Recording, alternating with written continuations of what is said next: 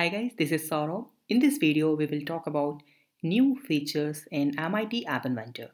Okay, so you can see the community post and you will find here a lot of new features, but the major feature is one is new component. Okay, so that one is component is absolute arrangement. Okay, it means you can drag and drop your component anywhere. Okay, you don't need to put your component in the left side, in the right side, and you have to make table top in the top bottom, in the right bottom. No, you can drag and drop anywhere in your screen. Okay, how we can use this absolute arrangement using MIT App Inventor? So there is attached link. Okay, so we will use this link to log in this platform and let's try this component. Okay, so open this link. Okay, you will find this link in a community post. I will give this link also. Okay, this is just for a testing purpose. Okay, now click on start new project and then just type your test 3.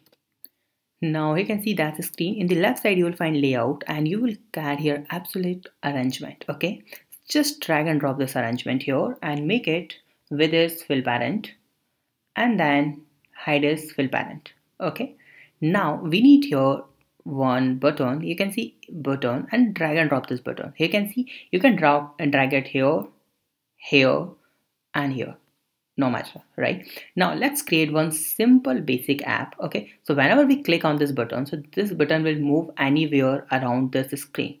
Okay, so go to the block and whenever someone click on this button, so you will find here this button and you can see here the option of x coordinate called percentage. Okay, and you can set this as you will not get this our old version. Okay, this button one and we will make it x to y coordinate percent and then make your random value like this and just copy paste one more like this 1 to 100%, right?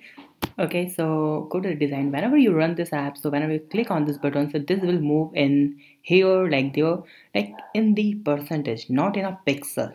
Okay, so suppose you have a tab or you have another size of mobile, so you don't need to worry about the pixels. Okay, so that's the overall tutorial and they have a lot of more features and you will get sometime error on this while testing. Okay, so that's all about it. So have a nice day and be safe. Bye bye.